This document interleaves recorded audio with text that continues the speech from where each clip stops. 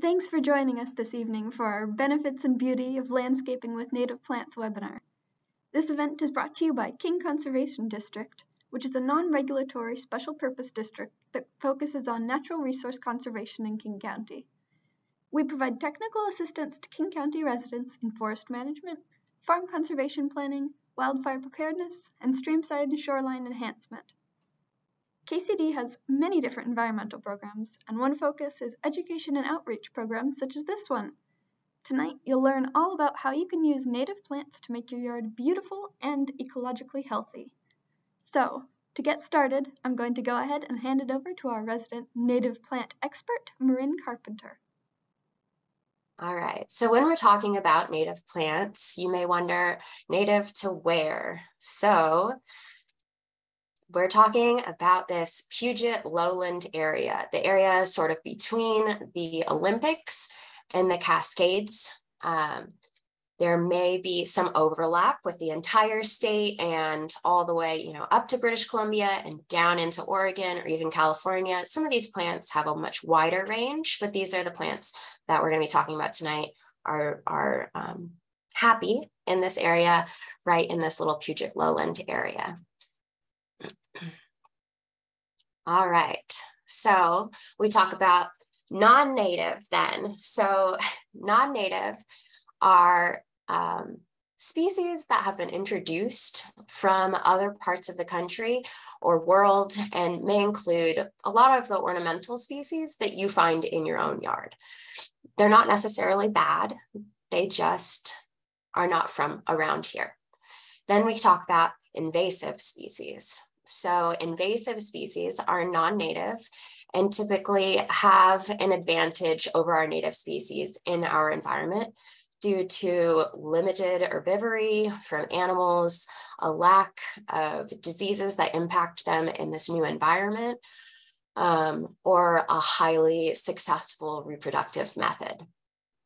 In the picture here, we have in the top left-hand corner, we have Himalayan blackberry, which can form large thickets, it can put on more than 25 feet of growth in a single year and can become a monoculture, just kind of your whole yard could become blackberry, lucky us.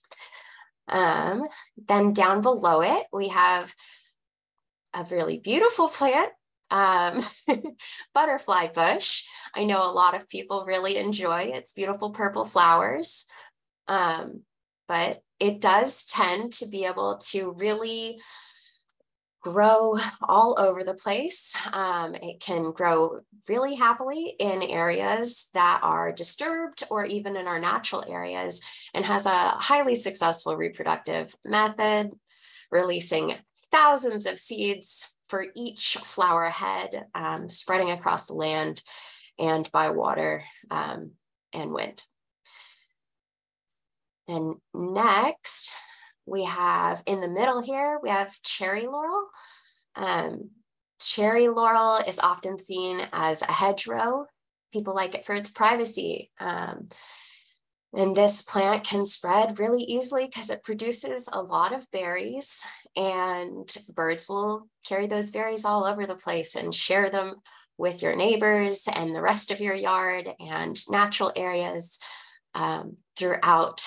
So they can be easily spread, and cherry laurel has a fun little feature that it actually can prevent other plants from growing and germinating underneath it and around it. So it can really prevent our native species from growing and taking off. And then on the side here, on the right side, we have English ivy, which is really common. I'm sure you've seen it many places. It's a ground cover, it'll crawl all over and it will prevent other plants from germinating. It'll crawl up onto our native plants and up trees, which is when it's climbing up the tree, the only time it can actually produce berries. But once it climbs up that tree, it can become something that acts like a sail and really can make your tree more vulnerable to falling during wind. Using native plants can help prevent propagation of invasive plants and can help the new invasives from being introduced into the areas. So first, tonight, we're talking about English ivy. We have on the right side, or on the, is that the right side for you all? The left side. On the left side for you all, we have English ivy, and people really enjoy it because it's a bright, evergreen ground cover, and it can, be pretty, but it can cover up issues like erosion, and it doesn't have a very robust root system in terms of holding our soil in place. And so you can think about alternatives tonight. And one of the alternatives you might think about instead of English ivy is another evergreen species that is native. We have salal here, and that has these kind of egg-shaped leaves and cute pink little urn flowers. And then it produces little red berries. And those berries are pretty tasty. People tend to like those. All right, so we're gonna go for next. We'll talk about putting the right place, right plant in the right place. And in order to do that, we need to consider three things: the soil in the area, the water availability, and the sun availability. So first, we're gonna talk about the soil, which has a lot to do with the water availability. And so we want to start with just a general sort of geologic history lesson. So, so the Puget Sound was formed by the movement of glaciers over 15,000 years ago. And the Seattle area was once covered in a sheet of ice that was up to a mile thick, maybe even a bit more. And so that was the Puget lobe of the Cordilleran ice sheet. And as that ice sheet moved across our region, it scarred and really carved out the area, creating what is now the Puget Sound region. And this did three things. It created a hard pan layer. That's the layer underneath the upmost layer that is like cement. It's impervious to water. And so you can, if that's kind of higher up in your soil, then it can create a lot of ponding and pooling. And then next, it left a lot of glacial outwash, and it helped to form post-glacial river deposits. So here we have a picture of a glacier. This one, I think, is in Canada. And you can see the meltwater running off down at the bottom here. And through those braided rivers, those really deposit a lot of sediment. And then on the toe of that glacier, the end moraine, you can see a lot of deposits just built up there at the bottom. And that deposit is a very rocky, sandy soil mixture. And so on our hills in the Puget Sound area, we have really droughty, rockier, more sandy soil. And then we have our more fertile river valleys. The glaciers help to form our river valleys, and the water running through these valleys deposits a substantial amount of sediment. During floods, the sediment is deposited more widely, making the entire valley fill with more mucky soils that are also much more fertile, making them good for like farmland, as you see in the Kent Valley and things like that. This has also buried that layer we were talking about, that hard pan layer that's impermeable to water, and made it so it's so low below the top layer that it's no longer really relevant in this area. So just to recap, on the hills, we have rockier, drier soils typically, and in the valleys, we have muckier, more fertile soils. And you may have, a bit of variation in your own property. Next, we're going to consider sunlight. So sunlight provides energy to plants that they use to make sugars that sustain them. All plants need sunlight, but too much sunlight can be damaging to them, just like it can be to us. So when we're talking about sunlight, we want to think about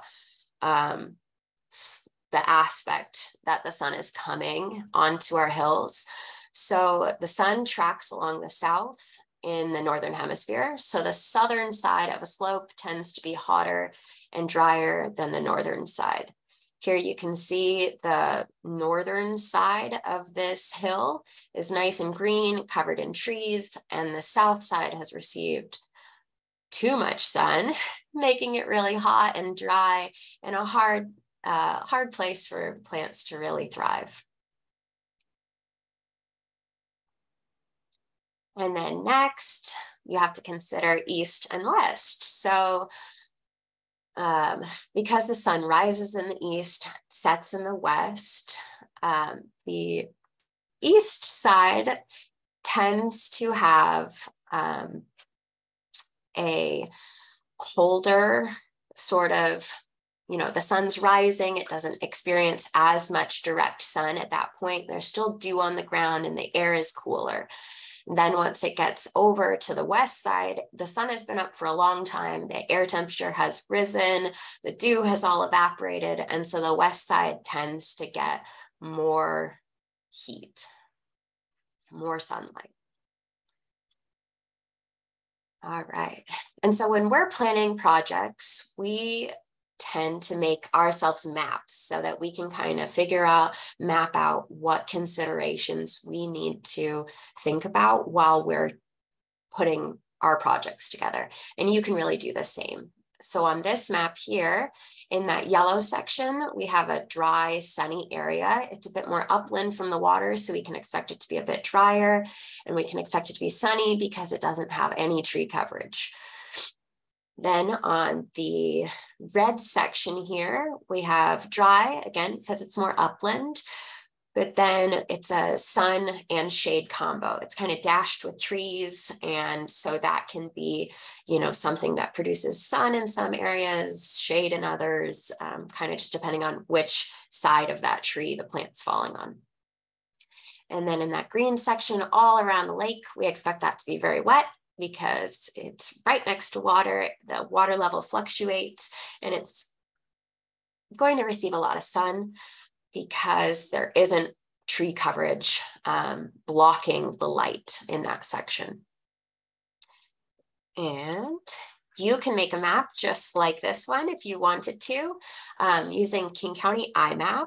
So that's a mapping tool that King County has on their website. Anybody can go there and you can type in your address, search it, find your parcel, zoom in on it, and then it has drawing tools that you can use to map out, draw polygons onto the map, and you can even use it to measure your property and things like that to get a general idea of maybe how many plants you would need to fill an area. So tonight, we're going to talk a bit about plants. Before we get to all of the species, we want to talk about what forms they come in. And so there are a few different forms, and we're going to talk about the pros and cons of each. There are bare root plants, container plants, and live stakes. So first, we'll talk about potted material. Potted material, the pros of a potting material is that it has the best survival rate. They are available at nurseries and home improvement stores. You can find them even at the grocery store. You can find them all over the place. Maybe not native plants, but you can really get your hands on potted plants pretty easily. They are simple to plant. Most people, I'd say, have had a chance in their life, maybe, hopefully, to plant from a container. And so you feel somewhat familiar with it. And then they can be held in that form for a long time. Say you buy them, you don't have time, you can really hold them for, you know, months, up to a year if you really needed to in that pot, as long as the roots aren't getting too big for that pot. And then there are a few cons. So these potted plants are the most expensive option. They tend to be, you know, $5 per plant if you're getting them from like a wholesale nursery, maybe a bit cheaper if you're lucky. And then they can get significantly more expensive if you're buying them from a nursery, you know, up to 15, 20, sometimes even more per plant. And another thing is that they may come with weeds from that nursery. You know, the nurseries have weeds in them. I can tell you that for sure. We have to pull them constantly. So, you know, there may be something in that seeds, in that soil that introduces something to your property. And then they can take up a lot of room when you're transporting them. So you might need a truck to get 100 plants, whereas with other options, you may not. So next, we're going to talk about live stakes. Live stakes are cuttings from species like willow, red osier dogwood, cottonwood, black twinberry, spirea. There's a few others that can handle being cut as well. But generally, they're cuttings that are 3 feet or longer from a dormant plant. And so once the leaves have fallen off and they just have buds, then you can cut a section from that tree, stick it in the ground the same direction it was going, and the buds that are below ground will become roots and the buds above ground will become branches. And it's pretty cool. Some of the pros about that would be that they grow really nicely in wet sites. They can be a good option if you have a lot of an invasive species like reed canary grass, where it's, you know, really hard to plant straight into. And you can harvest them from your own property, so they can be inexpensive, or other people's property. If you have a friend that has a plant you enjoy, you know, you could ask them to share. And they're really easy to transport. Like a bundle of, say, 100 of them could fit in your hands. And there are a few cons. They have a higher mortality rate. You know, if they don't get enough moisture, they don't have roots in the first year, or not many. So they have a harder time absorbing water and growing. With that lesser root system, they really don't grow much that first year, but after they're established, they move pretty quickly. And then another con, I guess, is that beavers really love them. They're just a stick in the ground, and beavers are always looking for a stick. So if you have that, you know, may not be the perfect option, but beavers are, you know, determined to get most plants if they don't taste bad. So next here we have bare root plants and plugs. So bare roots are plants that have been grown in a field, like a crop, and then a machine comes and shakes them out of the ground, lifts them up, and strips them of their soil. And then those plants are put into a refrigerator. So they're lifted out of the ground when they're dormant, and then they're put into a refrigeration unit to keep them in their dormant phase, and to keep them cool so that their roots don't dry out. And then plugs here on the right side of the screen are little tiny plants. They have been grown in a super small container to establish their root system. And then those plants are popped out of that little container, and you can put them in the ground as just a little start.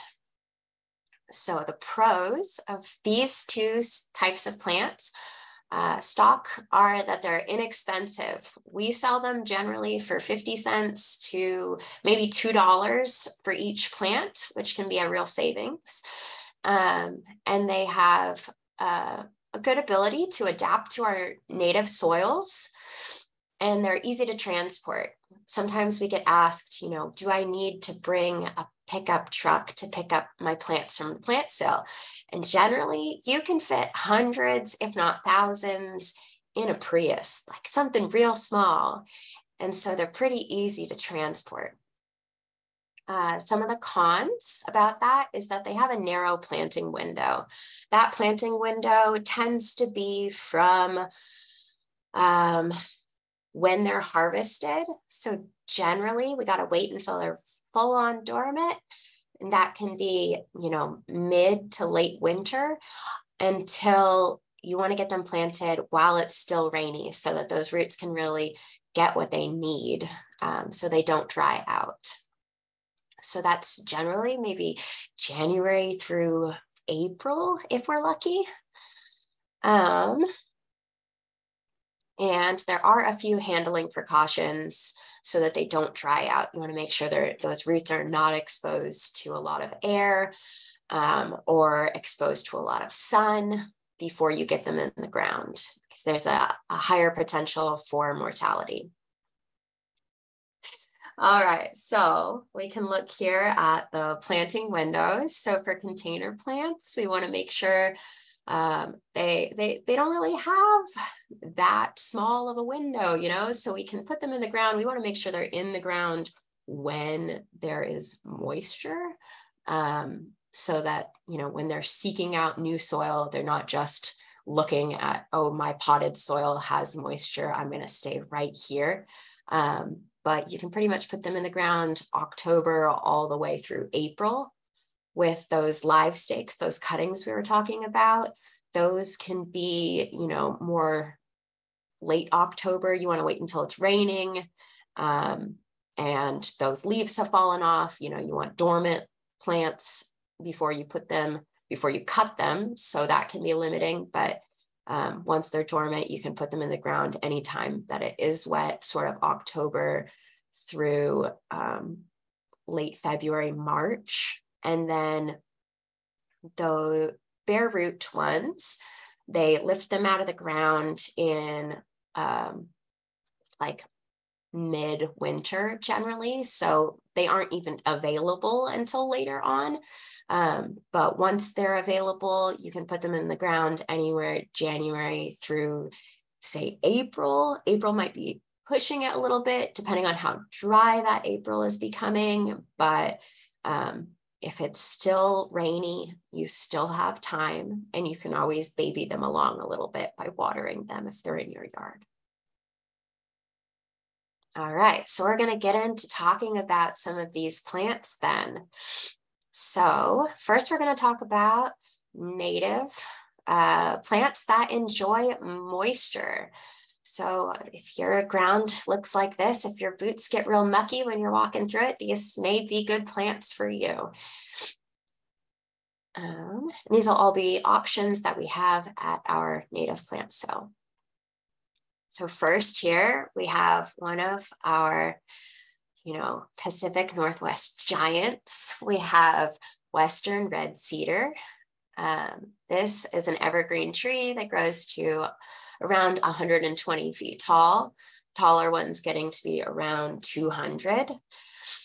It prefers continually damp to wet soils and is both sun and shade tolerant. The more sun it receives, though, the more water it will require. So if you don't have the ability to water this tree, do not put it in direct sunlight. It will have a hard time. And cedars have rot-resistant wood and have been used for building houses, boats, making clothing, and many other things throughout time. They're really valuable to our ecosystem. You can see here, just a close up. All right, and then here we have red osier dogwood. This is a shrub, and it prefers partial shade and moist to wet soils. This is another species where it prefers a bit of shade, but can handle a bit more direct sunlight when it has water. This is one of the species I mentioned before that can be live staked. So you could take a cutting of this, stick it in the ground, and it can continue growing. Say you want to buy some, this year, and then in a few years, you'll have ones that you can cut and share with your friends. And this generally gets to be 15-ish feet tall. It can get a bit taller though. So it can be pretty large, and it has these white flower clusters. It's sort of unlike the typical dogwoods that grow into full trees. The flowers look a bit different and come in these tiny little clusters. And it has this really nice reddish color. So even in the winter, when the twigs are all exposed, the leaves have all fallen off, they're an attractive thing added to your yard, a bit of color. So these twigs have been used in basket weaving, probably because of that beautiful bright red color. Next, we have twinberry. Twinberry is a shrub that prefers moist to wet soils and likes anything from sun to shade. It grows to be around 12 feet tall and have flowers that typically grow in little pairs, like its name, starting as a yellow flower and eventually becoming a brighter red color like you see in this picture. These flowers then become these dark purplish black colored berries that are in twins. And they're not really edible to humans, but are enjoyed by birds. So they are a wildlife benefit. All right, so next here we have red elderberry. Red elderberry is a shrub, but it can take on the appearance of like a small tree. It prefers moist, shady areas where their flowers are a favorite for hummingbirds and produce red berries. They produce red berries that were once a very important staple food for Pacific Northwest peoples. However, their berries can cause nausea when eaten raw, due to a chemical that breaks down into cyanide in our bodies. So it's always very important to cook them or ferment them properly. We also have a blue elderberry. Oops, there's the red elderberries. We also are going to be selling a blue elderberry, and that blue elderberry typically is found on the east side of the Cascades. However, it was brought over here through trading a long time ago, and it thrives here in sunnier, drier sites. And so that gives you, if you want an elderberry, you have your two options depending on sort of where your property is located and how its, water and sun conditions are. And it looks very similar, aside from having blue instead of red berries. Next here, we have salmonberry. This is found in moist to wet places, including forests, stream banks, and open areas. They prefer partial to full shade and grow to be around 10 feet tall. They have somewhat small but bright pink flowers that become really tasty berries later on. They grow fairly quickly and can form thickets, much like other rubus species. All right, next here we have Pacific ninebark. Pacific ninebark likes partial shade to sun and can thrive in wet or moist areas. So if you have an area that's really direct sunlight and really wet, this can be a great option. It has these pretty white to pink blooms that become pink seed pods and are a valuable resource for wildlife in the fall. This plant is called ninebark because its unique pilling bark that people believed grew in 9 layers. Even though that's not true, the name stuck, and this bark is pretty incredible looking.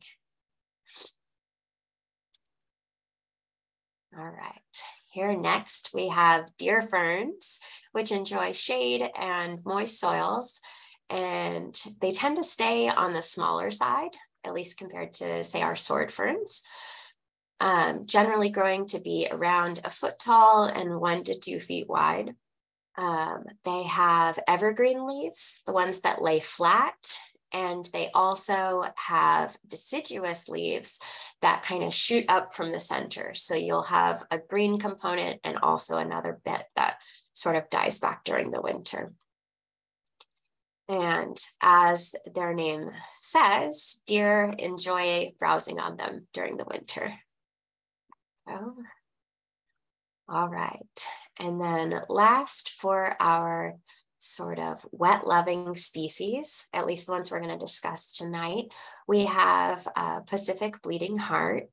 So this is a ground cover. It's a bit unlike the one you see, ornamental bleeding hearts. It stays real low to the ground, growing generally less than a foot tall. The flowers appear in the spring and are absolutely beautiful. They look like these cute little hearts, as their name suggests. And the seeds,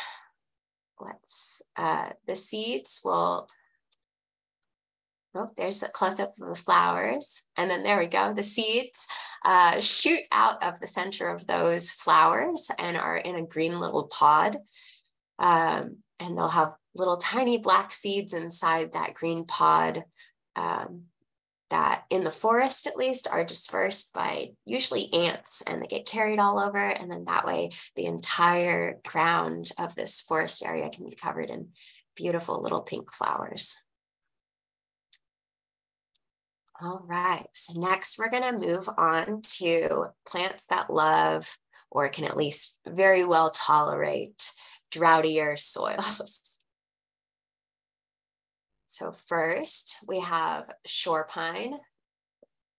This one tends to grow in a more twisted and sprawling form when compared to our pointier conifers in our region. It's actually the same species as that ultra straight lodgepole pine that tends to grow at higher elevations, but due to the area it grows in, it has developed into a different form.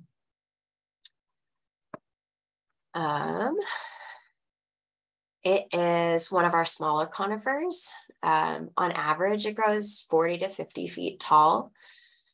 And so it can generally fit in people's yards, even in an urban area. It enjoys sun and can handle these drier conditions. Although it can also handle moisture. And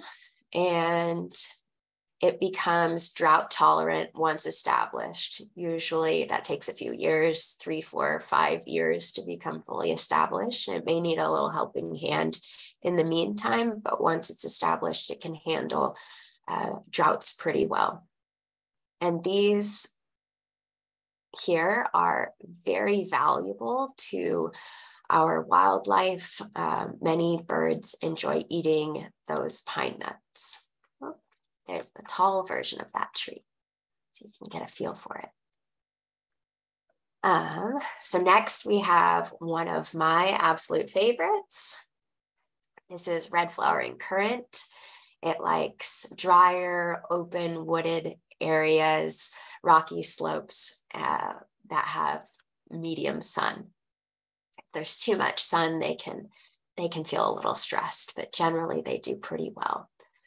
The flowers on here, as you can see, are pretty spectacular.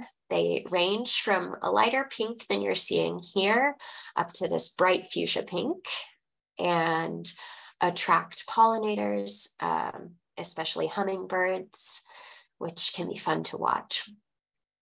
The berries are edible. Whoops, sorry about that. Berries are edible, but unpalatable. And at least to humans, and wildlife can eat these, and so it attracts little birds and things like that to your garden. This one can grow to be up to 12 feet tall. but you can prune this species. It's pretty accepting of being pruned to stay at a shorter stature. Next here, we have Oregon grape. This is one of our few evergreen shrubs, and its leaves are glossy and pointed, much like a holly. People can mistake them for one another in their smaller size. It usually grows to be 6 to 8 feet tall and can provide a year-round privacy kind of fencing. And then it grows these bright yellow flowers that become these bright blue berries. Next here, we have ocean spray. So ocean spray is a large shrub growing up to 15 feet tall. It likes dry soils and can tolerate sun or shade. It has lilac-like flowers that are cream colored and almost resemble crashing waves, which is how they received their name. These flowers turn a sort of light brick color after being this cream color and stay on for a very long time, providing food for birds well into the fall.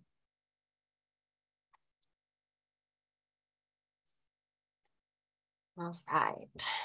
Next here, we have Nootka rose. So Nootka rose gets to be up to 9 feet tall and is a very robust rose, little unlike our garden ornamental varieties, and it spreads rhizominously. So that means it has roots that it shoots off to the side that become a new piece, so it can spread across your landscape. It likes to get a fair amount of sun and grows these beautiful bright pink 5-petaled flowers that you see here that later become these bright red rose hips, and these will stick around into the winter, providing a bit of color and another treat for wildlife to eat during the winter months. Here we have kinnikinnick, a fun name to say, and this is an evergreen ground cover. It is trailing, but has woody stems and can form thick mats. It likes sandy and well-drained soils and can do pretty well along, say, a rock wall. It has these waxy, deeper green leaves, these tiny pink flowers, and then it becomes red berries. And then during the fall and winter months, these leaves can turn into a deeper sort of red color, which can be quite pretty.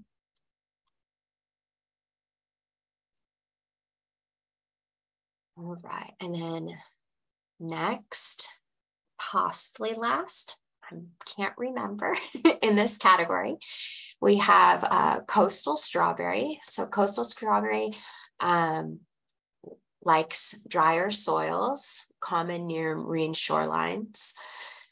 It spreads with runners, which are like little vines that run across the ground, which are red or green in color and have little hairs all over them.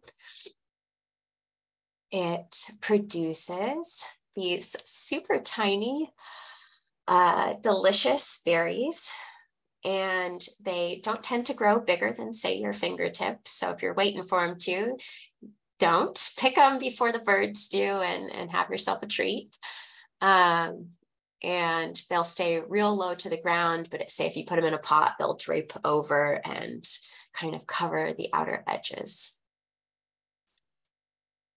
All right, and then our last category. So those were sort of our specialists, our falcons here, the ones that, you know, can handle a really extreme environment, more wet, more dry. And then next we have kind of our crows. They can handle, you know, they can take or leave whatever. They can handle a wider variety of circumstances. So first here we have grand fir. Grand fir is a bit more flexible for a conifer. It may not like things that are super wet. It may not like things that are super dry, but it can handle sort of that middle territory. They get to be really tall, up to 250 feet tall, but it'll take a very long time to achieve that height. And the cones are interesting because they shoot straight up. They're the only ones like just super vertical out of the bunch we're talking about tonight. Next here, we have vine maple.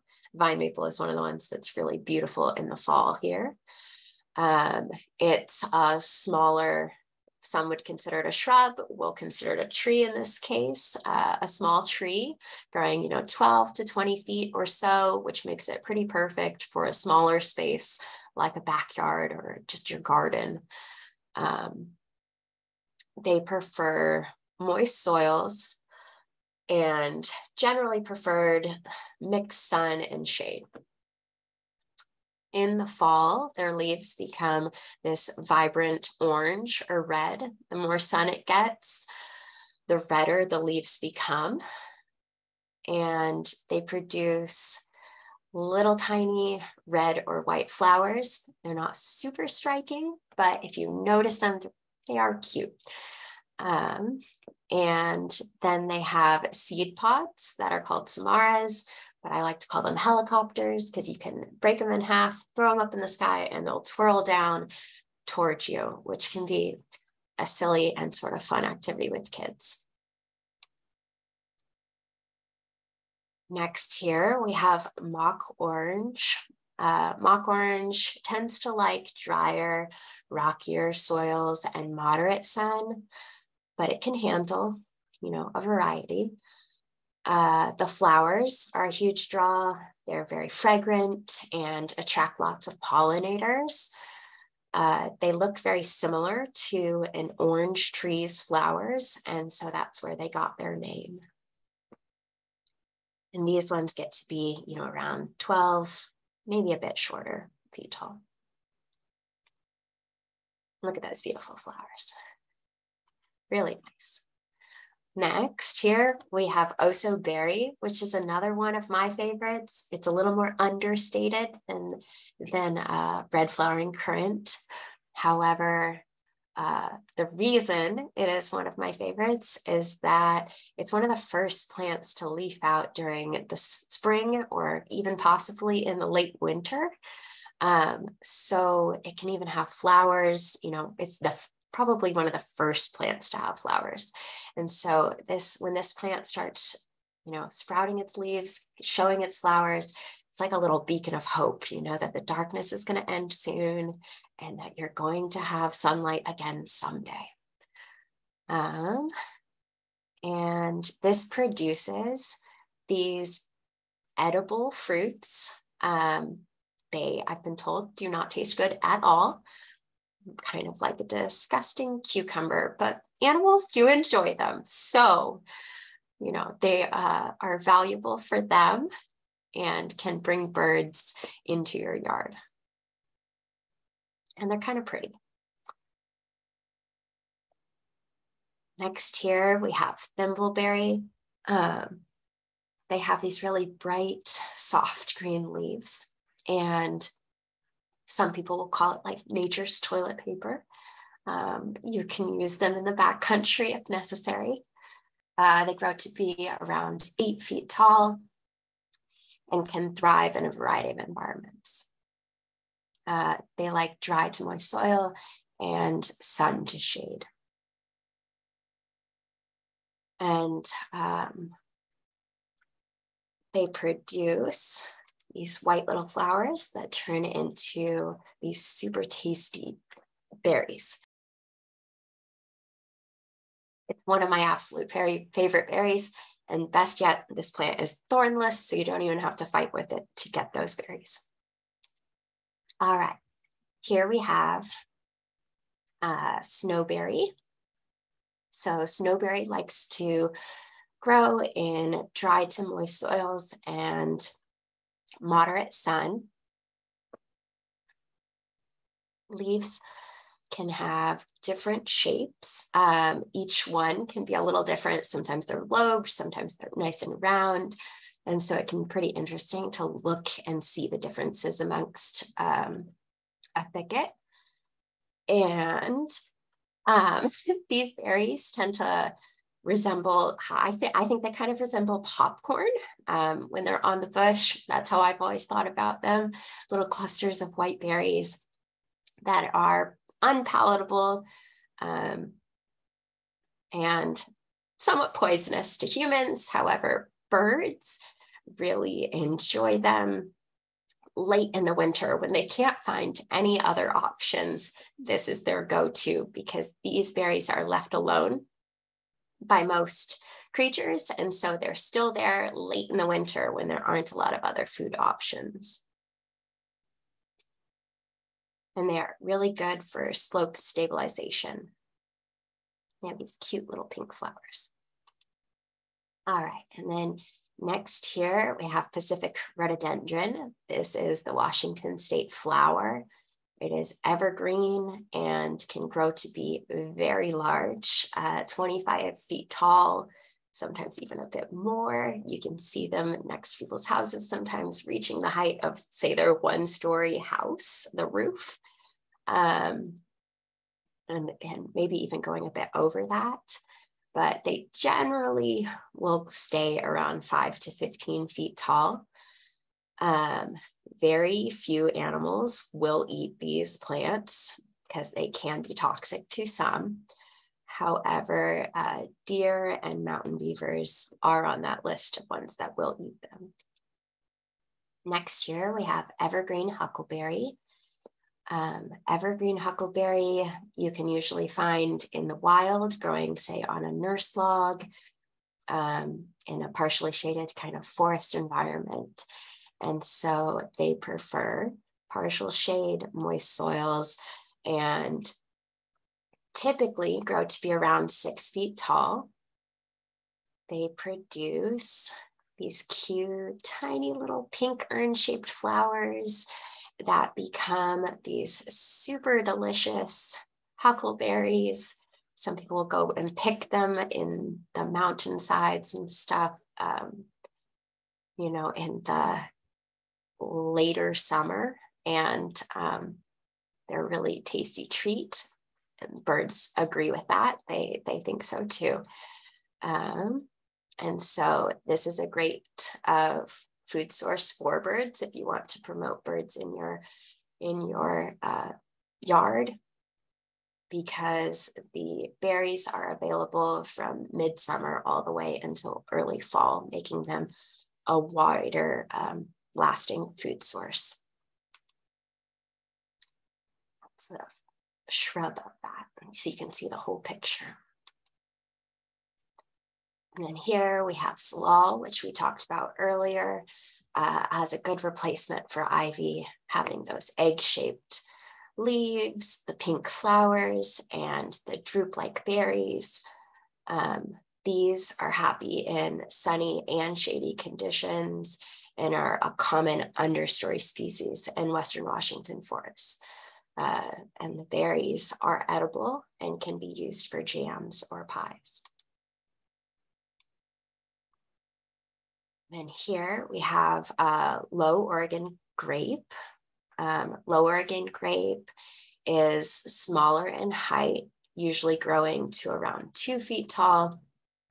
It has evergreen leaves and prefers to grow in moist soils that have dappled sun or drier soils in more shade. Just like their tall Oregon grape brother or cousin, they grow these blue berries and bright yellow flowers their yellow flowers are a major attractant to our native Anna's hummingbird. And so they can bring hummingbirds into your yard as well. And then last here, we have sword ferns. Sword ferns are excellent for erosion control. They have a really extensive root system that's very fibrous, and it can really go far deep into the soil and help hold your hillside in place. They do well in dry to moist soils and like partial to full shade. It is a Pacific Northwest landscape staple and can grow to be around 4 feet tall and 4 feet wide. So they get quite big in the right conditions. And then as these fronds die, they will fall down to the ground, and that will become free mulch, which is wonderful, and habitat for our native amphibians.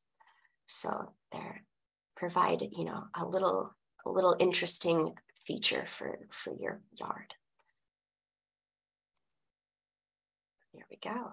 Get that sword shape. All right, so that wraps up all the plants we're going to talk about tonight. Perfect. Thanks everyone for coming tonight.